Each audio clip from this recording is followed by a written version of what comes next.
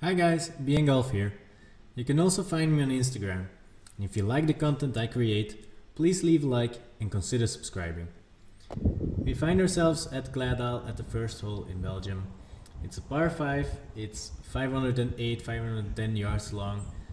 You have to curve it around the tree to the left, and after about 400 yards it's a dogleg to the right again.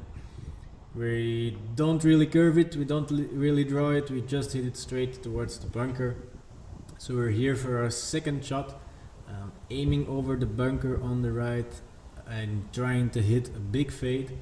So I have enough distance and I fade it into the dogleg, which I successfully do. I really struck it well. It went over the bunker, into the gap, and I have a very short shot into the green. It's 52 yards. Trying to put it close. The flag is, or the pin is in front of the green, in the front of the green. So we just try to make a good shot, hit it close, and make a birdie. But first we have to get there. It's the third shot of the day. Keep looking at it, and it lands on the green, trickles down. And we have a pretty short shot, about 4 to 5 feet towards the green, and we hope we can make it work. Starting with a birdie would be very nice. There is some break in this putt though. From my point of view, from where I'm standing, the ball is gonna break from the right to the left, so we have to adjust our lining a little bit just outside of the hole, and hopefully it turns back and falls in with the right pace. That should be doable. Trying to focus here. Concentration with short putts is key.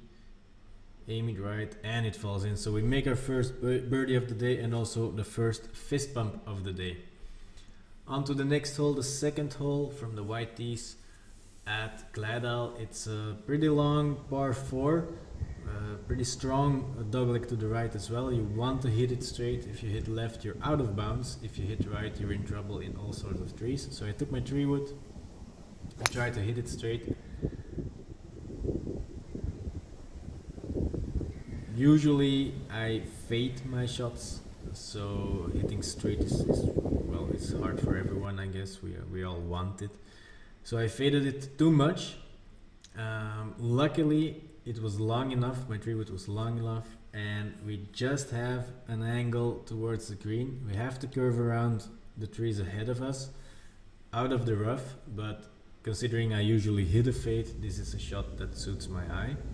So I tried to aim a little bit left of the tree and cut it back towards the flag, which you can barely see.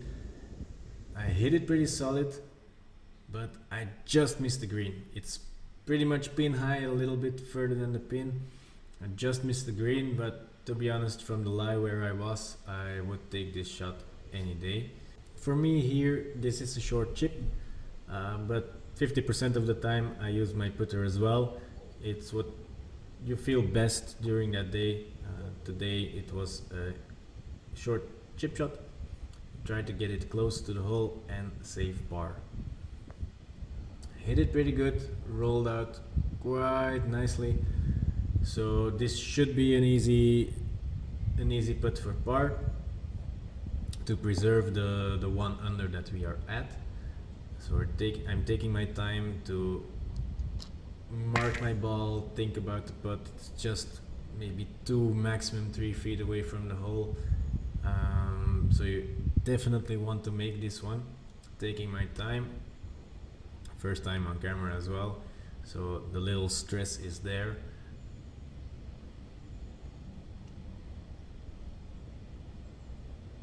And this is what usually kills me during a round, missing short putts. We all hate it, because this one was just as long. Made that one relaxed, a little bit frustrated in my head. So we wiped out our birdie and we're back to even par. On to the third hole of the day, the third hole of the course, which is a par 3 of about 180 yards. It's my least favorite, or one of my least favorite holes of the course. not because it's long, because that's technically no issue, but you never know where the wind comes from on this hole. The green is guarded with some trees on the left, on the right, on the back, but with enough space in between them so the wind can go between the trees, so you never know where you'll end up. However, today I hit a pretty good shot. I just had some wind into my face that I didn't feel, that I didn't expect. It was straight towards the pin, just, well, 20-30 yards short. So we have to chip it over this hill. Flag is in the middle of the green. You want to either flop it and carry it to the flag, or you want to chip it over that hill, hit the back slope of the hill and let it run out towards the flag. I think I duffed it here a little bit because I actually tried to hit the flop shot. However, I hit it far enough to hit the back slope and the ball ran out all the way towards the hole. It is still a good 12 to 15 feet away. Camera angles might be deceiving a little bit, but as you can see from the speed of the ball, speed of the green and the length it takes to get to the hole, from my next shot you will see that it's still quite a distance. So we're trying to save par here, which we don't do. As you can see, there was some more sloping than expected as well. So we make our second bogey in a row and we're at +1. So due to some technical difficulties on the fourth hole, I totally missed that one. I didn't have it on camera. Well, I don't have it on camera.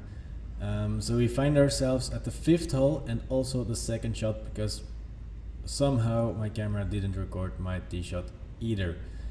However, where I'm at the moment, I am on the fairway of the fourth. So I totally sliced my tee shot, my driver to the right. And if you look very closely behind the thick tree ahead, you can see the yellow flag. So I have to go over the tree to even have a chance to get there in two. But it's still a very long way. So I chose to hit it over, hope for the best and get it as close as I can. However, after my technical difficulties, my luck hasn't turned back yet, because on my way to the green I hit the tree on the left, it bounced back and I found myself in between. So I still have a chip of around 74 yards. Well, it's not really a chip anymore. I still have I have to hit about 74 yards to get to the flag from in the rough and in between the trees.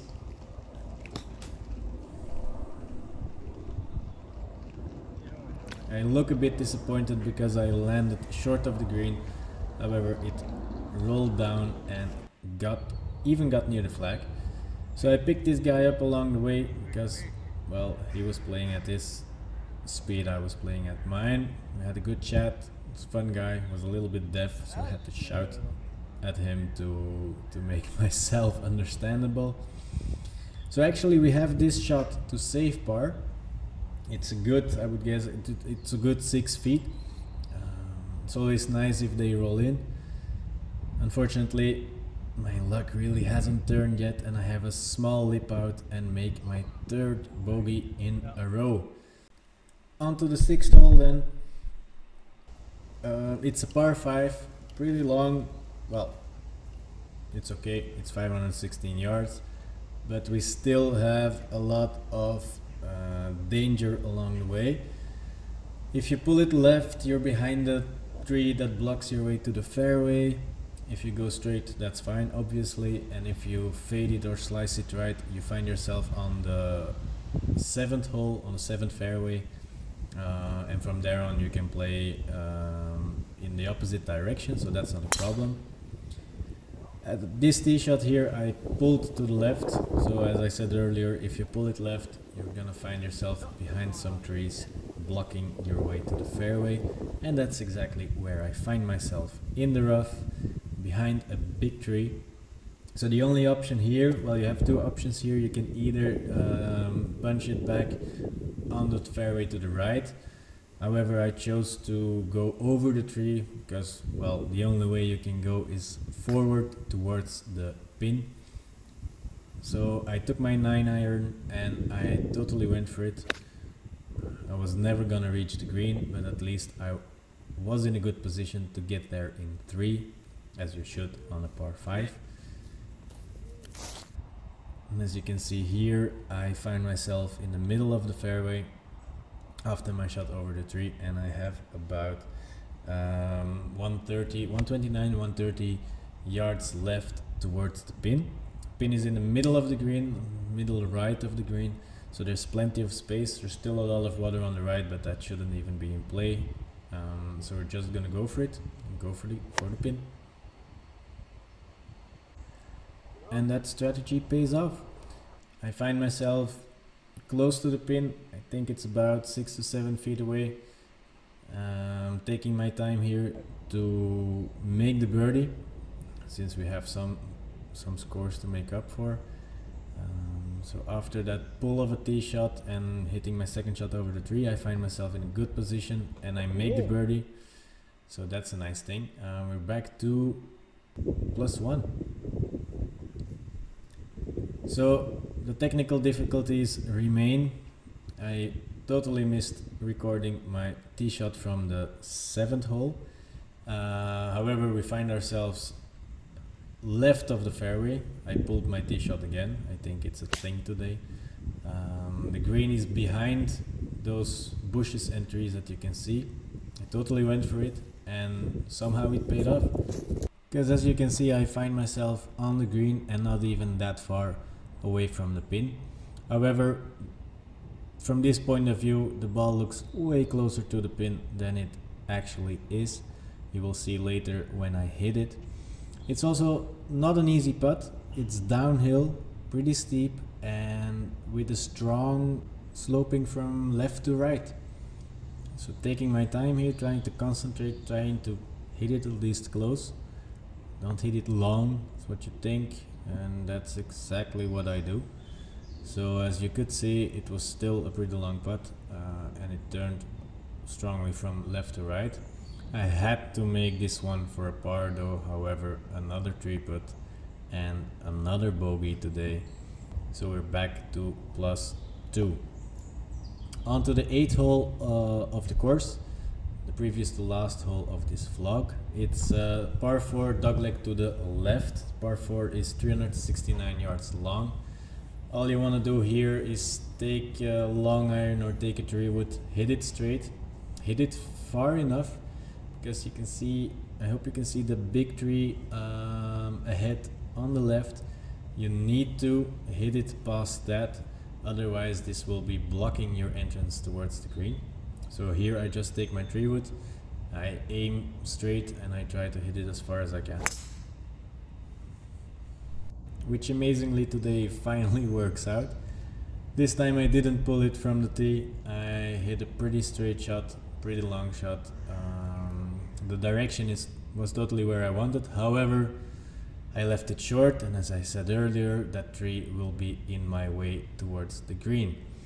The only real option I have here is to go over, because I only have about 140 yards in. So if I want to go low and fade it around the tree, well, honestly I don't have that kind of shot in my bag. I want it, but I don't have it, so I just go over it and hope for the best.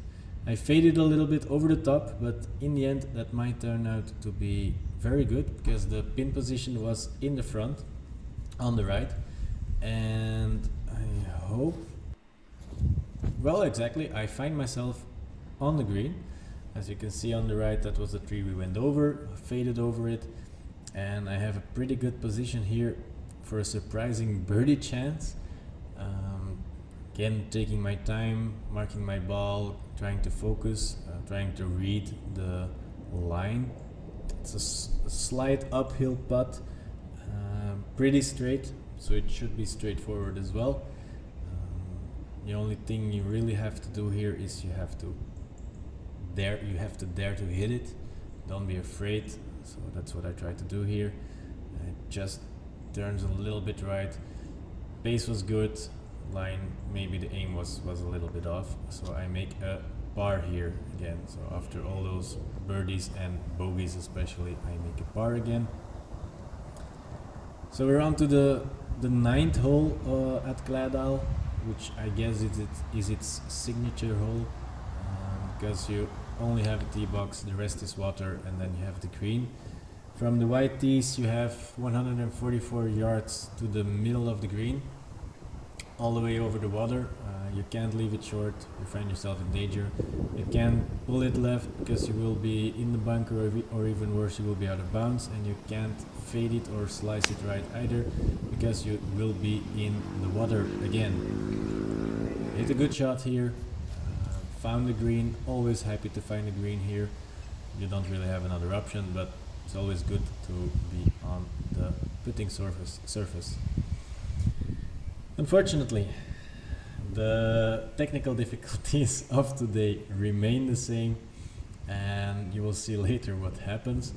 For now I have a pretty long putt in front of me. It's slightly uphill but pretty straight, so I just need to focus on getting my pace right to leave it somewhere along the hole, around the hole. And as you can see, the technical difficulties, the last technical difficulties of today have been provided to you. So I missed my long putt.